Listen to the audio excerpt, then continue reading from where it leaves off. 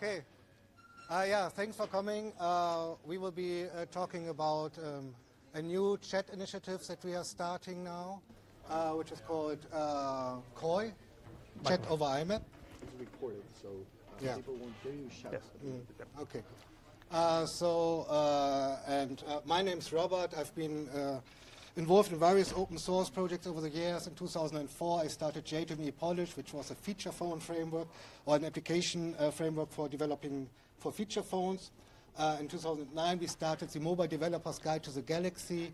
That's a booklet from developers for developers in the mobile industry. And I bought a couple of copies with me, as well as some shirts about this project. If you like it, please grab your shirt later onwards. And I'm Michael. No, but I'm the, for those of you familiar with Dovecot, the email server, I'm the product manager for Dovecot. And we both work for OpenExchange. Yeah. Before we start, can I ask you, please raise your hand. Who of you has an active email account?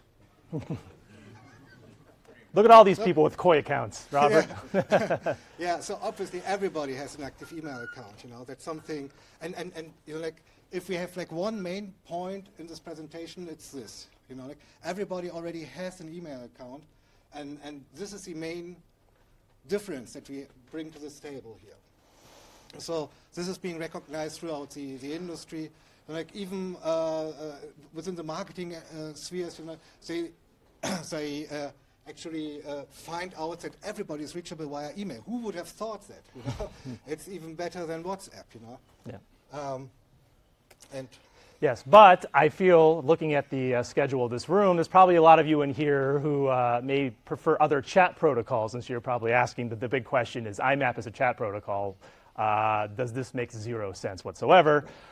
Because generally IMAP is not designed to handle small data, low latency messages, because that's really what we just watched Matthew's excellent performance on 90 byte packets being sent across the network. And so the question becomes, there are protocols explicitly designed for chat. Why are we not using those protocols? But the big but behind all this is it's the network. I mean, we all understand. We just had the hands go up. We have this email network. There's approximately, we're going to use the number 3.8 billion unique active email users. So that's it. It's the network. Everything else you're hearing of today, I mean, XMPP is great, Matrix is great. There's all kind of cool things that are coming along with that, but the network is not anywhere near that. So our goal, or the design of this whole project, is the idea that we have to tap into this existing network, because that means we don't have to worry about the network anymore. That network is hard. Federation is really, really hard. Why not use the network that already exists? It already has built-in abuse and security. You have millions of people. I say thousands of people. You have millions of people that are involved in the network. We don't know them. We don't employ them, but they run our network for us already. So that is the goal, or that is the concept of COI, is how can we take advantage of this network? And the system is fully operational today. All of you have COI accounts, and we haven't even told you what it is yet. Now, for IMAP itself, agreed that IMAP is a bit of an old protocol. We can sit here and complain about the semantics of the protocol. But it is well known, it's stable, and it's definitely extensible. So there are some tools for us to use to be able to have a baseline of what we can provide today and then extend on top of that. And for the record, I don't know if I see Bron in here, but there was a discussion about JMAP yesterday. This is not specific to IMAP. It's Chat Over IMAP is in the name. That's for marketing reasons or whatnot. The idea being this is really more chat over email. And so we're using IMAP right now because it is the standard, and it's the standard that we can immediately deploy. But in the future, JMAP would be perfectly fine to use for the last mile mail transfer part of this. Very important about all this, especially when we look at in respect to other chat protocols out there. Generally, your chat ID or your email is your chat ID identifier. But in COI, that's your account. For example, in Matrix, I think in Matrix you can, but XMPP, Jabber, you can use email as an identifier, but that's not your account. You still need some sort of account. In COI, that is your account. And so we actually see a world where you as a chat client author can take your chat client that uses email as a potential, as an account ID, and if you implement COI behind the scenes, you don't really have to do anything authentication-wise or change your login page or identifier. And now you get access to 3.8 billion users, potentially, maybe at a degraded level because we only can do certain things at this point. But we feel that the rising tide lifts all boats. And so that is the goal of COI, is to allow clients to innovate. We're going to give you the pieces. The pieces already exist in the email, the current email network. And instead of waiting for a network to build up or working on network issues or infrastructure issues that exist, so the client should be the one driving change and innovation in this ecosystem. Robert? Yeah, so that's what I will be talking now about. We are started with a specification for the clients now, so on wiki.coi/dev.org you can show them. We will also publish them on GitHub in due time. Right now we are finding out and talking with everybody about these ideas and to make it better. So we have some design considerations for the specification. So first of all, we do not want to reinvent the wheel. We want to use open standards as much as possible. We want to use what's out there. So for example, using vCard for the contact data, using existing content disposition notification reports for the read receipts, and so on. The important things, like if we have like all these billions of email users, is to be actually backwards compatible, so people should be able to join in using their existing email clients. And that's one of the most difficult goals actually, because only then we can really leverage the network. So with this backwards compatibility in mind, we need always to have something to show to the users. So there should always be a text plain or an HTML or a binary message part, for example. And we also want to make it really, really simple. So in group discussions, for example, it's just a subject is a group name. You can just add somebody on to or CC and change the participants list as you would expect from email. In regards to secure messaging, we are not specifying anything that goes against encryption. So we are making sure that all your clients can use any encryption scheme that you want to. Typically, that would be like some sort of GPG or similar encryption. Last but not least, we want to provide some modern user experience on top of email. So for example, people expect that they can also block undesired contacts. They want to edit and delete already sent messages, or they want to also sync contacts across devices. And these are also goals for the specification to make that possible, at least as much as it can be done on the existing infrastructure. Now let me show you some very, very simple examples. So if you have ever written an email, then you will recognize that there's a from, there's a to, whatever. The only thing that we are doing, like we're adding a chat version header that marks this message actually as a chat. There might be clients who want to differentiate between a chat user experience and an email user experience, and we want to enable that. And that's why we have this version 4. Now, when you have a user of an existing email client that doesn't know anything about the chat version, so when he replies, the question, it's a client to decide, but the question is, will this be a chat conversation or will this be like a traditional email conversation? And if you want to differentiate between that, you can still do that because we have, in the message ID, we are starting every message ID with a COI $. And you will get this referenced in the reply from an existing email client as well. And so you can know, hey, this is originating from a chat context, and this helps you to channel it into it. Group messages, very, very simple, same idea, chat version header. The group name is a subject. And additionally, I also add the group ID here after the COI $. And this helps me to also identify groups when I get legacy replies back. To edit messages, again, very, very simple. I'm replying to my previous message that I have sent myself, and I said now chat content edit. Now, on existing email clients, this will be just a duplicate message, but people will hopefully recognize, okay, the guy had previously made a typo or whatever, now it's edited. And on COI, compliant clients, we ask clients to show only the last version of this edited message, but at the same time we recommend to make the editing visible and also the history available, so that we do not create a false sense of security, so that people think, I've sent something embarrassing, but I can delete it, no problem, because on existing email clients it will still show up, right? So we want to be very honest with the users about that. So thinking context is also like just a large message. So we envision we want to store this into a specific subfolder. We suggest COI contacts for that. We will store some metadata about the contact inside here. For example, what kind of groups is this contact associated with, or what kind of notification does the user want to get when there's an incoming message from that specific user. And then we are also storing the actual data, as I said, like in a plain old vCard.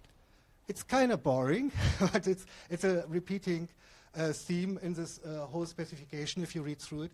We are reusing what's out there. We are not reinventing the wheel. We are just putting things together in a different sort of way. And that is the client specification, and now we are also working on the server-side stuff. And with the server-side stuff, we get more exciting things to do. For example, you can also automate like this differentiation between chat and normal email messages by like letting the server do the hard work for you, or the server can also block incoming messages for you. Blocking, by the way, means not like deleting any messages. They will just be moved to a blocked folder. That's at least our suggestion here. We will enable push notifications. We will probably leverage the web notification standard for that.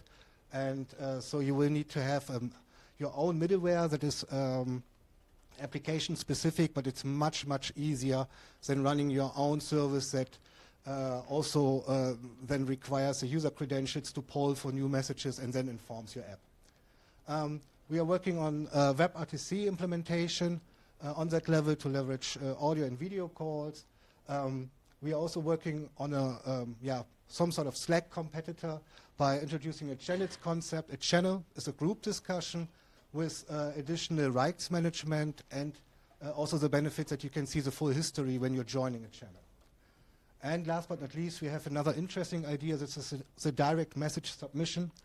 And Mike will explain it, how that works. Yeah, which gets into the idea of, now that we have this base spec that works with existing email clients or email servers, how do we extend this spec over time naturally, and it still works, it's still backwards compatible, and we innovate, and we provide a better experience.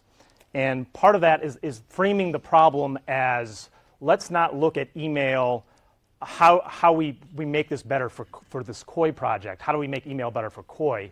It's, let's look at email in general, find some things we can improve on, and then we can take advantage of that in COI. But then if you walk away from this room and say, screw this, we're going to do XMPP, I have no interest in this, maybe this part interests you. This is going to make just the email experience, we feel, better in general. And we'll use this one example because this is something that we're working on currently.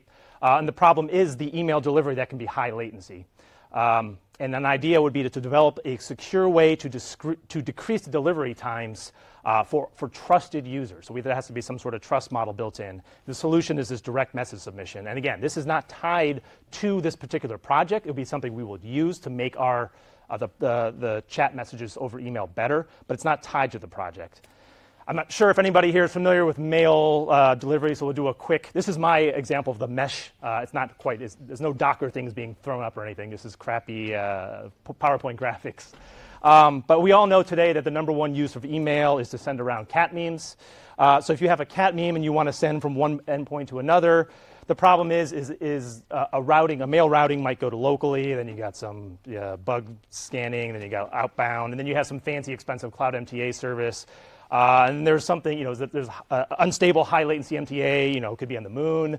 That's not going to work, you're going to time out. And then, that MX record doesn't point to anything, so that doesn't work. And then you're going to waste some time. And then, we'll try this again, and that's going to take forever. And eventually, you got to go through the bug scanning on that side. And then finally, it's sent to the other side. Now, this is obviously a very contrived example, and most email doesn't work like this. But if you have this as a user experience consistently, this is not good. So the idea being is how do we sort of get rid of all that mess in the middle and maybe figure out a way to more directly deliver messages to each other. And so the idea being that you just send in a message. You don't have to change your client at all. You send it to a local submission server. This is where Dovecot will fit in.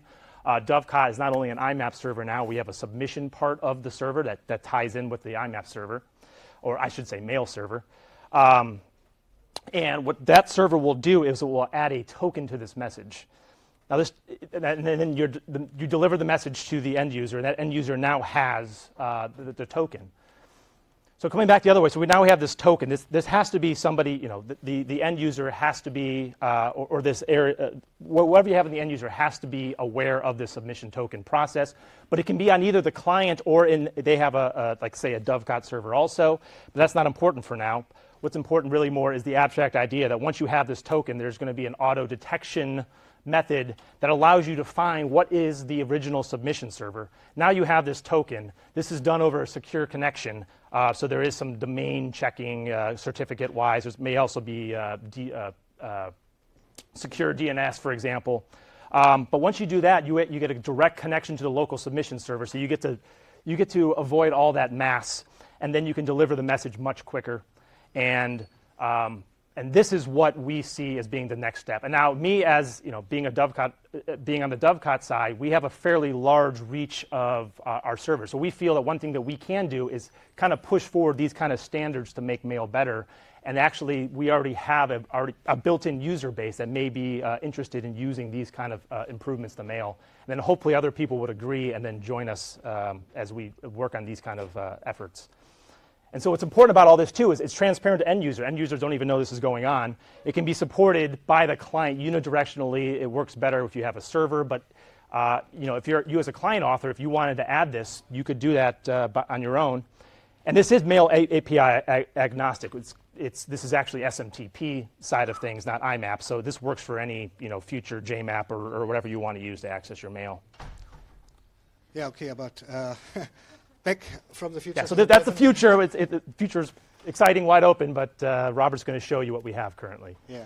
So what are we working on? We are working on, for example, on OxTalk, which is like will become our flagship product. And we are almost running out of time, so I will be very quick. It's MPL license, so it's completely free to use, commercially reusable. We are cooperating with DataChat there. We are reusing the DataChat core library. It's on GitHub. You can already check it out. It's in very, very early technical preview. It contains many bugs, but at least it allows you to exchange messages already. We are working with several partners. I already mentioned DeltaChat, cool product, check it out.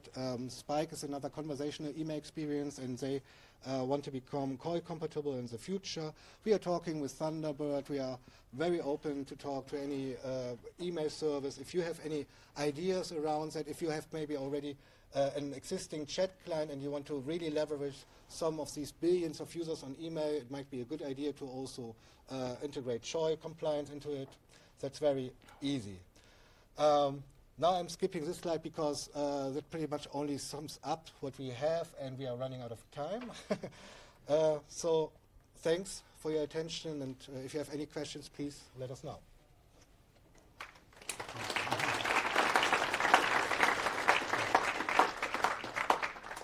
Yeah, Ron? Of course I have many questions. Wait. We need the mic. So one question. Where was the question? Yeah. Yep. You get one question, Bron. One. Why are we so awesome? That's easy to answer. This is more a comment than a question. Yeah. No, the extra working group at IETF is doing IMAP extensions right now, and we are looking to recharter, having done most of the IMAP extensions that are sitting in the queue. One of them is IMAP Submit, which I think would fit in very nicely there. And the other thing we're looking at rechartering into is SMTP extensions. Mm-hmm. This looks like a perfect thing to bring. I'd love to see you in Prague in a month and a half. Yes. Cool. Yeah, thanks for that. Hey, yes. Now, where's my boss? He just has to pay for the plane ticket. No, that's exactly, obviously, something we want to work on. We have some ideas, but we would love to come in and. To bring this through Yes. the open standardization process. Yes. Everyone on board. Yes. I like it. Yeah, so thanks again. If you want to have a free T-shirt or a booklet, this guide, or we've got stickers, please come to the front or talk to us. Thank you.